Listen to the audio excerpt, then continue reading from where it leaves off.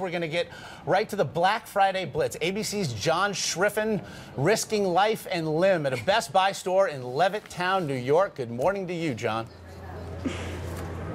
Josh, good morning. The store has been open for about 7 hours now, and as you can see, there's still a pretty good sized line right now. But if you think this is bad, when the store opened at midnight, they had about 1,000 people ready to swoop in on the doorbuster deals. Retailers tell us today they're ready. Let the shopping, the saving, and the shoving begin. From grabbing for video games at this Walmart in Georgia, to fumbling for flat screens at this Best Buy on Long Island. Nationwide, those hours of waiting in line overnight, 33 hours out here, transforming into this morning's annual Black Friday frenzy. And this gun is normally $20. Right now, it's $9.99 while supplies last. But this year's in-store chaos is not without controversy. From Wisconsin to Florida, workers at Walmart striking outside even as the sales went on inside. We just want to get the message out that there's a better America possible.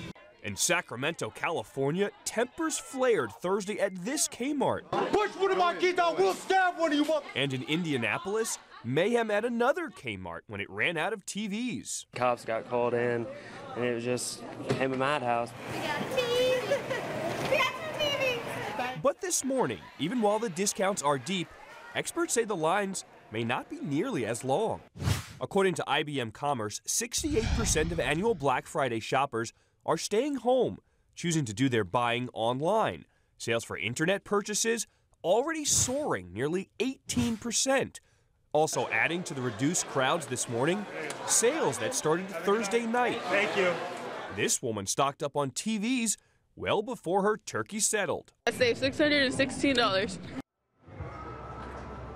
So if you're at home, you're probably wondering to yourself, are there any deals left out there? Well, Best Buy says they have some items actually that usually never go on sale, like this iPod Touch. If you buy it, you get $25 gift card. And these Beats by Dre headphones, 10% off this weekend. But the good news is you don't actually have to come into the store. You can still get these same deals online.